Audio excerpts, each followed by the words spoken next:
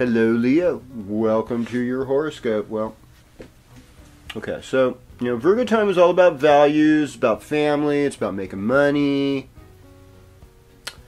and, and it's about taking care of sensual needs, taking care of your teeth, your neck, your voice, and counting your change, and, things are good. Money's coming in, you're doing better. What can I say? When things are hard, there's not really a lot you can do about it. But you got to be thankful for what you got, because that always, when you think about what you're grateful for, it just changes your focus, and you start feeling happy again. And so, that song, "When the Dog Bites, When the Bird Sings," I simply remember my favorite things. No, it's good. That's good stuff. No, I know I don't do it as good as the woman in The Sound of Music, or whatever that movie was. But yeah, it's good.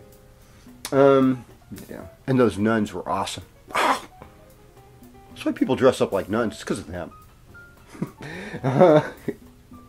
So Leo, okay, so you're losing Mars. You're losing Mars to money. It's like you got to get the right tool for the right job. Okay.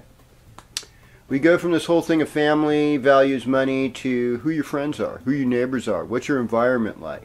Have you taken local trips? Have you checked out, in Northern California, Southern Oregon? There's some places where there's some nice fall foliage already starting to kick in, and you might want to take a little drive and just appreciate the onset of fall, and appreciate your friends, set up lines of communication, even though it's Mercury retrograde.